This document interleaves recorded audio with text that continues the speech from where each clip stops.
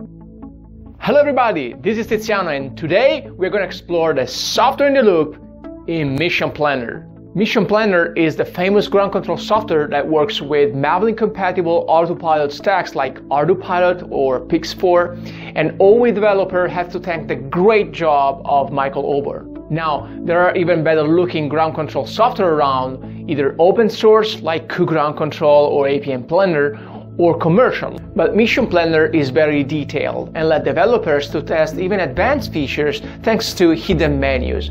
For example, how many of you knows that Control F opens a hidden menu with all incredible features? And again, how many of you knows about the Software in the Loop tab in Mission Planner? Well, I hope that this video of mine will help you get used to it because it's an incredible tool for both training and testing. Because, as the name suggests, the software in the loop simulates both the physics of your vehicle and the autopilot all in the same process. The Software in the Loop tab offers a lot of options. For example, you get to select which type of vehicle you want to simulate, whether a multi-rotor, a helicopter, a plane, or even a rover or a quad plane. And then you select the simulation speed, whether real-time or accelerated. Then Mission Planner downloads the software in the loop from the internet, compiled with the latest master version of the Ardupilot firmware, and runs it on a separate window. You get to connect to that process through the TCP port 5760 and 5762. Well, today we're going to explore the Software in the Loop tab in Mission Planner, first by setting up a multi-rotor with a gimbal, and then creating an automation with a region of interest and let it fly around it. Later, we're going to set up my Windows machine with DroneKit, and we're going to connect one of my scripts to the Software in the Loop. So basically, we can start developing our script in Windows and even test them in Windows, and forget about Linux, even though I do like Linux better. So if you are a fan of Mission Planner and you want to know more about the Software in the Loop tab, just follow me in the next tutorial. Select Simulation pane, and then we select the vehicle. In our case, we're going to select the hexacopter, and then we click on multi-rotor. This will download the Software in the Loop at the latest master version, and then it will connect Mission Planner directly to it. Now, Mission Planner will be connected on TCP port 5760, and as you see, we take off and we control our system exactly as it was flying. See, I'm taking off and I'm moving it around in guided mode.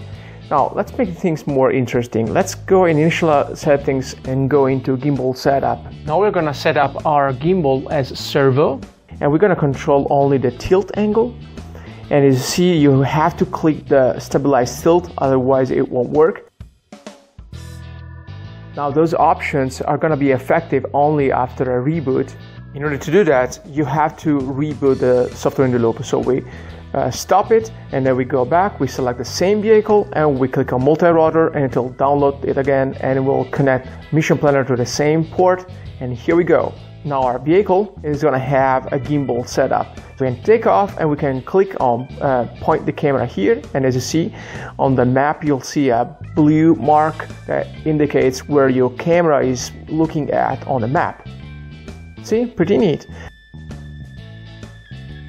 Now let's set up a mission, and we create a mission around a region of interest. We set a region of interest here, and then we go around here, and then what we do, we clean the region of interest, and we go to waypoint number 7. Okay, let's try it out. We arm and we take off, and then I command the system to start the mission. And you see the vehicle will start going to number 1. And then as soon as it hit number 2, we'll orient the camera toward the region of interest.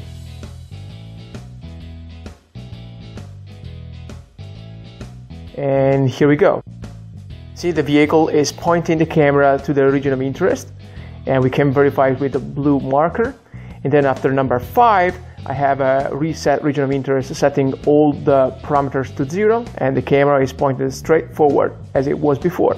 Okay, now in order to make things even more interesting in the simulator, you can go in the configuration and you can navigate to the sync parameters. For example, let's change the wind direction and intensity. We set the wind direction from south, 180, and the intensity is 6 meters per second.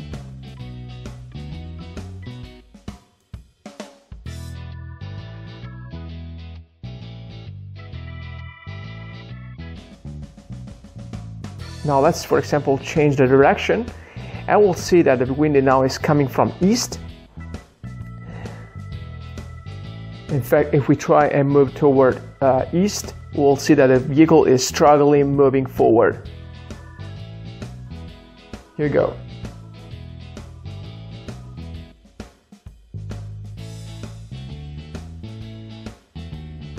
That's interesting, so you can simulate a realistic wind in your mission. Now let's, for example, add some turbulence, so it will make the system behave more realistic.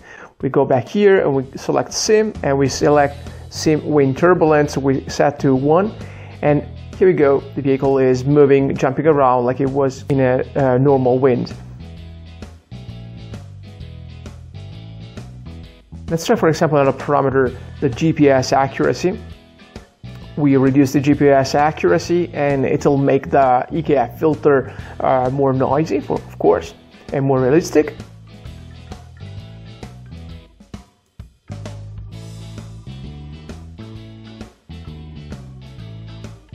Now let's simulate an RC fail. We go in Sim Parameters and we select Sim RC Fail as 1. And you can see the system goes in failsafe and in return to launch.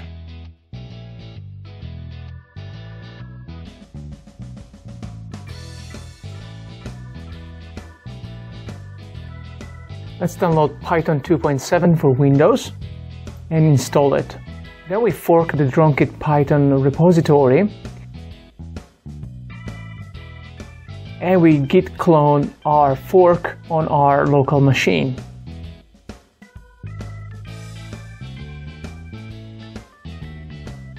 After that, we browse into the folder and then we type Python setup build, and after that Python setup install.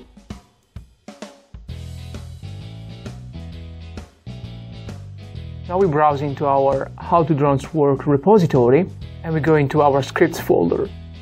Start Mission Planner, start a software in the loop. Now we run our test 05 about trajectory tracking. If you don't remember it, you can find the link in the description below. This time we're gonna set the canet string as TCP localhost and then the port 5762. As you see, we connect with the software in the loop, and now our drone is connected with both the DroneKit script and the mission planner. As before, I set a waypoint and I upload the mission, and then as soon as the mission is uploaded, my script takes off and starts tracking the circular trajectory around the waypoint.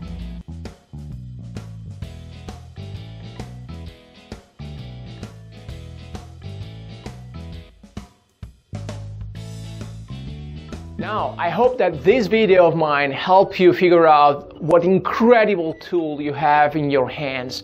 Mission Planner is not only a great tool for your missioning, but also for your simulation and testing in the lab. You get to connect your companion PC to the software in the loop and let it fly in your virtual environment, all from your desk. So thanks again, Michael Ober, for your incredible tool.